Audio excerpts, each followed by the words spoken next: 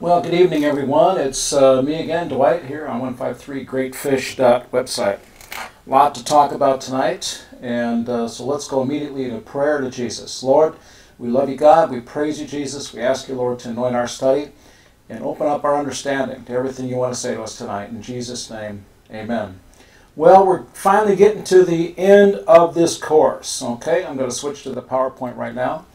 We're getting to the end of this course, the History of Israel, the Foundations Bible Study. This will be Lesson 13. Okay, here's the objectives of the course. You can stop this video right here and take a look at those objectives. And it is Thursday, April 7th, and we're going to talk tonight about a lot of things, but we're going to end with the Zadokites of Qumran. This is Lesson 13 of 13. This will be the last lesson on the Foundations Bible Study. I encourage you to go through lessons 1 through 12 before you get to this point. It will help you to understand your Bible better and a little bit more about Israel. So let's talk about this topic. Here's the outline. The Restoration 1 of Israel began in 539 BC and ended around 424 BC. Our second point will be that there's a second restoration from 424 BC to 30 AD. A lot of people don't understand that actually the time of Jesus and John the Baptist is still the Old Testament, because the day of Pentecost ushered in the New Testament. That's when the church was born, on the day of Pentecost, 33 AD, somewhere around Sivan 6, that's the Jewish calendar, sometime in June normally, the day of Pentecost. A lot of churches celebrate Pentecost Sunday. So when you read Matthew, Mark, Luke, and John, you are actually reading Old Testament scripture, although you've never been taught that. You've been taught that it's the New Testament. But in reality, John the Baptist and Jesus are the two witnesses, the Old Testament prophets, that are ushering in a new kingdom. Then we have a period of literary silence from 424 to 30 AD. We'll talk about that. We're going to talk about the Second Temple period. Most people recognize this period from about 175 BC to 70 AD, the Second Temple period.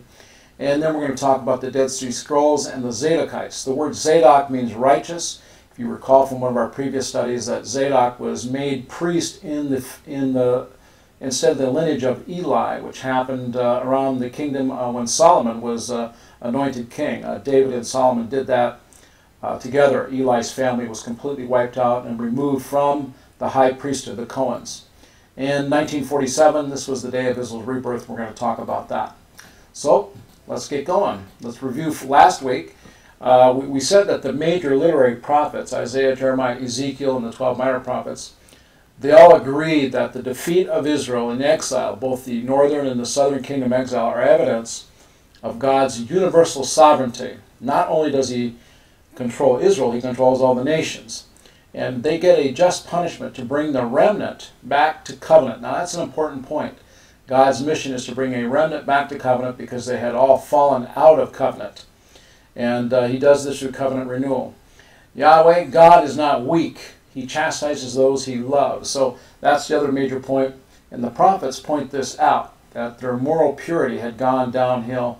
Syncretism had creeped in and defiled the people. The covenant had been abrogated. God goes into exile with them. So there's two ways that the literary prophets differ from exegetical history. Remember, we said that this unit from Deuteronomy to through 2 Kings should be read as the exegetical history of Israel. It should be read like a single book. So there's two ways that the prophets, the literary prophets, that is, those that write, those that wrote things down, this is how they differ from the history. One, God punishes not just for idolatry, but also for its companion sin, immorality. Remember, the rule is that idolatry always precedes immorality. You can't have a Las Vegas or a Hollywood until you have a Wall Street and a New York. So God punishes not just for those two things. He punishes because of a violation of ethical monotheism. And ethical monotheism can be defined as love the one God first and love all your neighbors and strangers as you love yourself. That's ethical monotheism. And the second way that the prophets differ is that they emphasize a future restoration and a glory of a remnant. A remnant. And God is not interested in a crowd. He's interested in a church. You can have a million people at a crusade, but if it's not truth, it's just a crowd. So Restoration 1 and 2, we're going to talk about it. Here you'll see in the Museum of Notre Dame in Paris, at the Notre Dame, you'll see a statue of King David made many centuries ago. And here you'll see to the right the Cyrus cylinder. This is written in Akkadian, which is a cuneiform script. It's from 539 BC, recounting the victory of Cyrus over the Babylonians, and that was an interesting story into itself. I'm not going to go into that, but you can read about that in the Old Testament. But Cyrus talks about the restoration of all the religions, including the Jewish religion, and it was the Persian king, King Cyrus the Great, who began the initiative to restore people that had been illegally immigrated into Babylon. He's going to restore them to the original lands along with their religions, and that's how he's going to set up his kingdom in that sort of distributed fashion. So let's get into it. The kavod, or the glory of God, the Shekinah, the rabbis call it, which is not a biblical word. They invented that word. It leaves the temple, and it joins the exiles over the Mount of Olives in 586 BC. Ezekiel saw this vision. We talked about that. The temple was then destroyed by the Babylonians in 586 BC. They burned it to the ground. They carted off many of the holy vessels from the temple to Babylon, and we see those vessels reappear just the evening before Cyrus the Great and his captain Darius go through the Tigris River. They go through the Ishtar Gate. They have a fifth column of people waiting to help them subdue the Babylonians. And of course, the Belshazzar, the grandson of Nebuchadnezzar, he sees the handwriting on the wall. Many, many tekla salfarin, and your days are numbered. Restoration 1, the Persian freedom. In 539 BC, of course, we have the declaration of Cyrus, but then the restoration, the remnant begins to return between 536 and 334 BC. So 536 is when they're freed, 334 is when Alexander the Great conquers the Middle East, the Levant, it's known as Levant, all of Mesopotamia to the Great Sea, down to Egypt. So a remnant returns according to the Isaiah 10:22 prophecy. 42,360 people are accounted for in Ezra 2, 6 through 64. And this period of time is from 536 to 516 BC, I think. And they also create the synagogue system while they're in Babylon, the way to worship without a temple. So Cyrus is called a Messiah by Isaiah. He's actually named in prophecy. Isaiah 45, 1 through 5. And of course, scholars would like to refute this, that they would like to say this was written right after Cyrus took over, and the Jews wrote it in their scriptures because they can't believe in the foreknowledge and the foretelling of God. But this scripture was out there, this passage foretelling the name of Cyrus, and certainly the Jews showed it to Cyrus before he restored their temple. So Cyrus issues the decree to return. It's found in two places in the Bible. I think I said incorrectly last week it was Isaiah 36. It's actually 2 Chronicles 36. These two verses in Ezra 1 through 4, if you want to read Cyrus's decree, there it is recorded. And then the second restoration happens during the period of Greek and Roman assimilation, 323 BC. Alexander the Great dies, and then, of course, 33 AD is the advent of Jesus Christ, when he presents himself for coronation as their messianic king.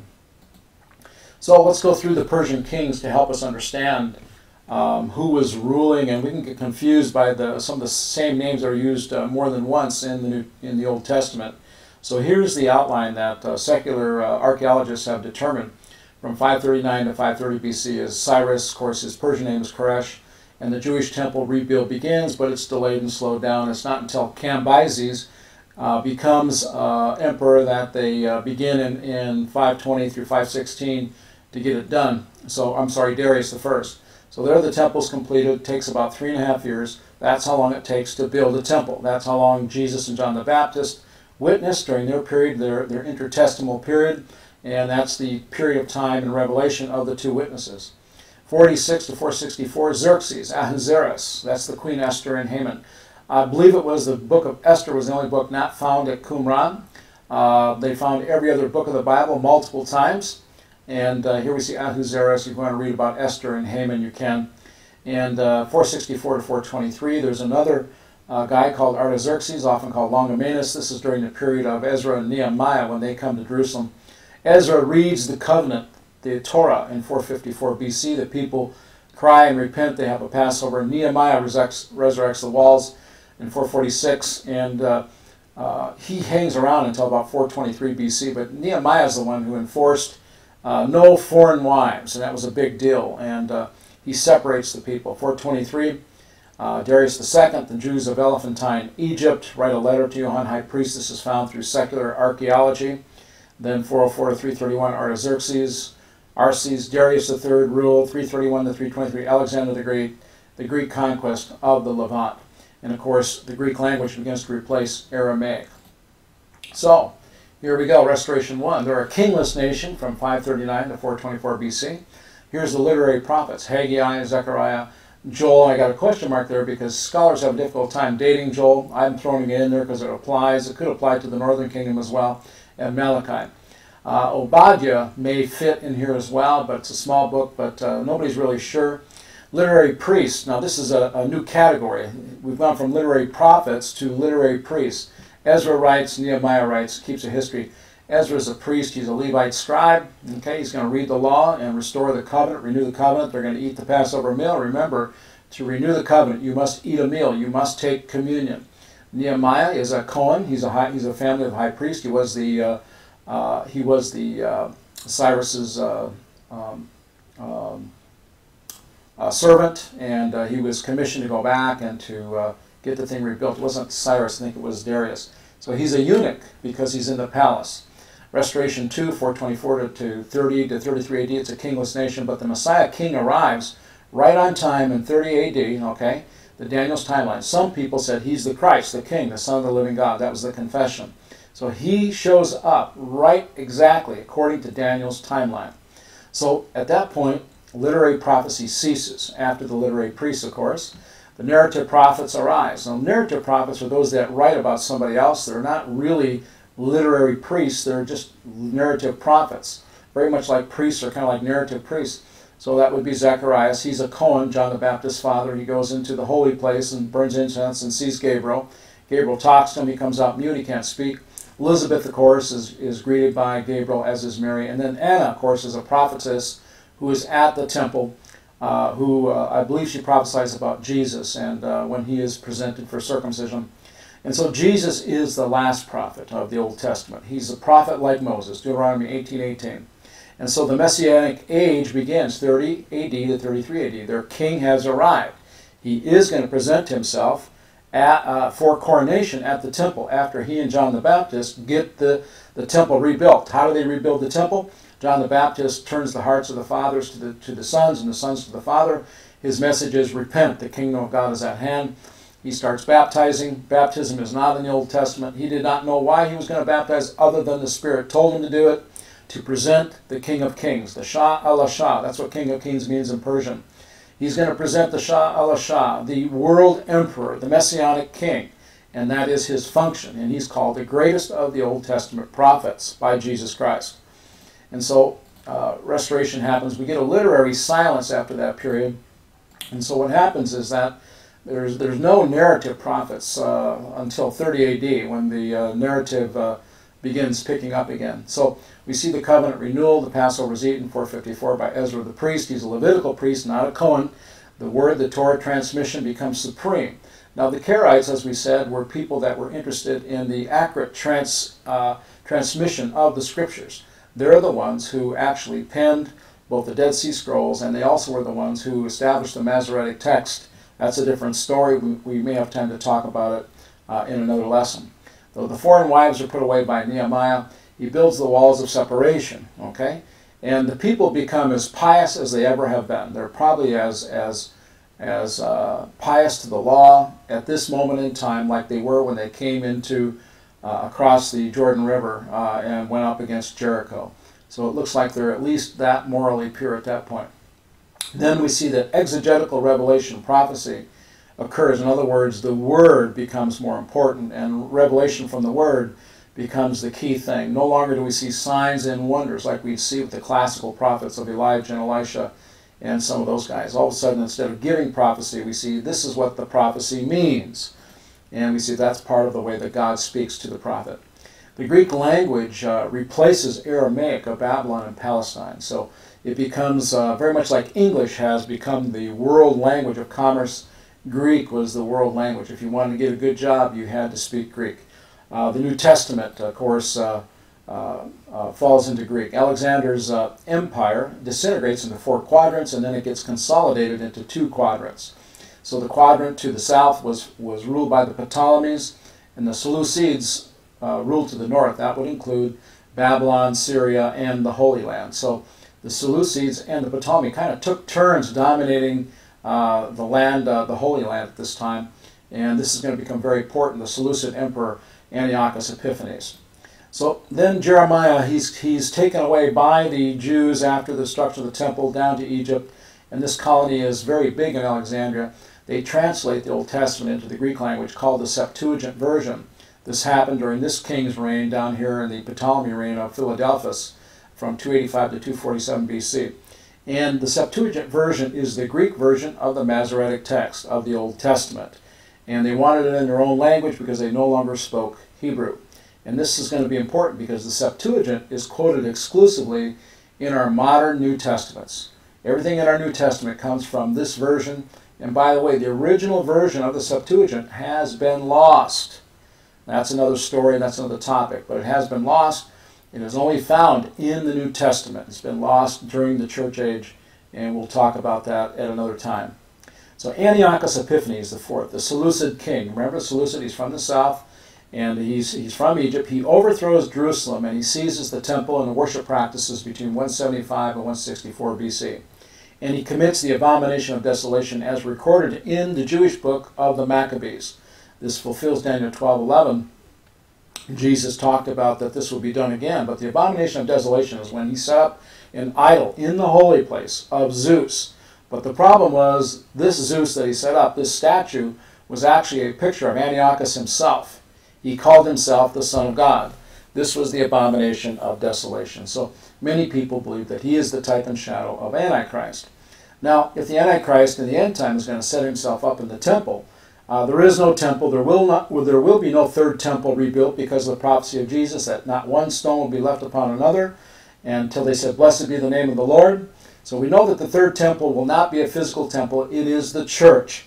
And we will see an abomination of desolation, an idol, somebody who wants to be worshipped as the Pope, as the infallible King of Kings, somebody who is as high as God. I think we see that already. So here we go, the abomination of desolation, and let's move on. Second Temple period. Here's a picture of the Second Temple. Over here was built the Antonia fortress, and of course the Romans did this.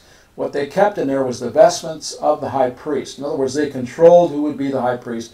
Like the Greeks before them, they would appoint their own high priest.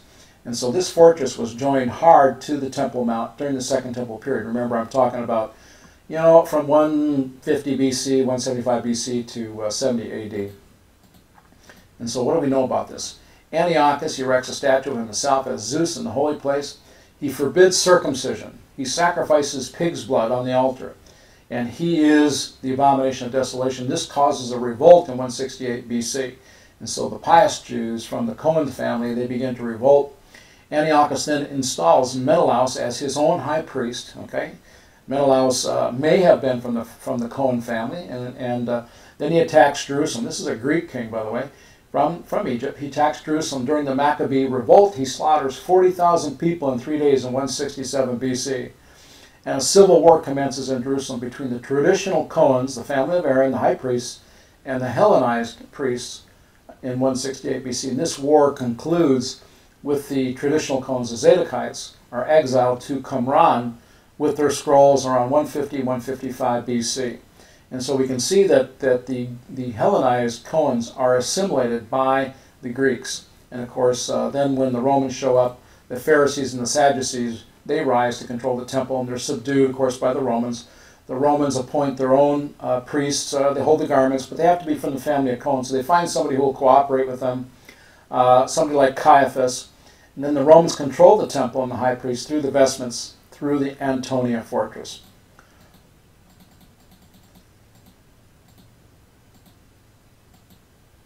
So let's talk about the Zadokites and the Dead Sea Scrolls. The Zadokites retreated to the Qumran near the Dead Sea. The Maccabees write a history of the priestly civil war period First and Second Maccabees, those are interesting books. It focuses on Antiochus, Epiphanes, and the abomination of desolation. In the Qumran, in the caves of Qumran, 972 manuscripts have been found from 1947 to 1950. Eleazar Sukenik, who was the chief paleontologist, which means he was the chief archaeologist for reading old languages, whether it be the Square Babylonian script or the old Phoenician script. He's the chief guy, and he examines the Bedouin Qumran scrolls on November 29th, 1947. Now this is a key date because this is the same day that Israel and Palestine was divided by the UN. This was a big deal. This created Israel by de facto. Many people will say, well, May 14th, 1948 was when Israel was created and voted by the UN. Au contraire, November 29th, 1947, the UN resolution, I think it's 181, was passed. On that day, Israel recovers their scriptures, the Qumran scrolls. Isn't that interesting? 3 days later, 29th, 30th, and December 1st, the Muslims riot in Aleppo, Syria, and they destroyed what's known as the Aleppo Codex. This is the most ancient book containing the Masoretic text of the Karaites that went to Jamnia to record the scriptures up there. And so on this day, the most revered Old Testament manuscript, and it's not really a manuscript, it's a book, it's a papyrus book, it's a codex. This is destroyed, it's burned, and it's torn by the Muslim riots. And the imams of that particular synagogue, their location, the great synagogue that was in Aleppo, they whipped up their followers and went out and rioted because of this thing here, because of UN Resolution 181. And they burned the scrolls, the codexes, and they tore apart the Aleppo synagogue. So the Aleppo Codex was torn when they found it at exactly Deuteronomy 28:12. If you go there, you'll find that this is the 28 curses that Moses pronounces on Israel if they don't follow the law, the covenant. And so various portions of this thing have been missing. They did recover some of the Aleppo Codex, and it's in Israel today, but the parts that were torn out or burned have never been recovered. And these are the curses that Moses pronounced for covenant abrogation. So the Dead Sea Scrolls prove two things. Number one, they prove that God can preserve his word. And number two, that the Qumran community theology that existed at that time was very similar to the theology of Jesus and John the Baptist. In fact, scholars have been shocked that they think that Qumran was the origin of Christianity. What it simply means is that there was another strain of Judaism that was not taught by the Pharisees and the Sadducees. It was the strain taught by the Zadokites. And the Zadokites taught something that was very similar to what came about in Christianity. So let's take a look at that and go to that. And that's just next here.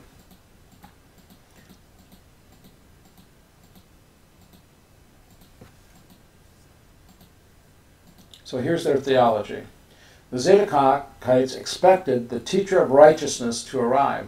They weren't quite sure who he was, whether he was the Messiah. They weren't sure, and they interpreted Joel 2:23 differently than the King James translators. Okay, where it says early and latter rain. We'll focus on this last phrase, latter rain, here.